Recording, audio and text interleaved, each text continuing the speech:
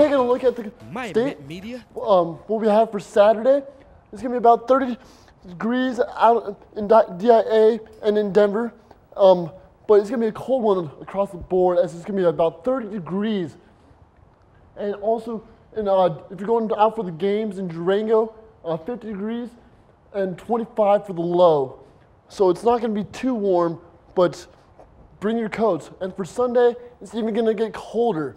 20 degrees across the board, 21 out in Denver, and a low of 8 degrees. And even in DIA, it's a little bit colder. 17 degrees for the high and a low of 5. So bring sure to bring your coats if you're going out that way.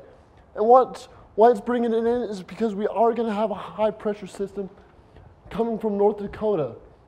And that high pressure system is going to bring in the cold temperatures, and also in the cold front that's coming from Canada is going to bring in that precipitation.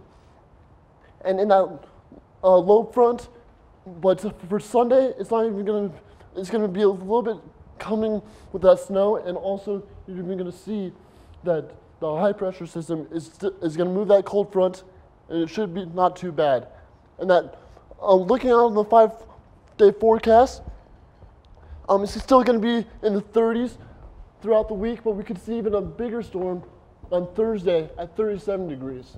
So we better be ready for that. So if you're going to go out this weekend, be safe and might want to stay in by the fire. Yeah, as we were saying earlier, today's that last day, 50 degrees. Go on the walk, enjoy the nice weather, but then tomorrow and the rest of the weekend, it's going to get in that blizzard weather again. Yeah, definitely stay at home, watch some Netflix. Yeah, absolutely. It's that, as we were saying, it's that homework weekend, so enjoy it today and then back into Colorado weather. And be sure to check out online and stuff, our updates. Yeah, absolutely. MyMetMedia.com, be able to check out all of our updates for all the weather stuff. Stick with us after the break for EMET as Melanie Townsend shares important details for foodies and fashionistas.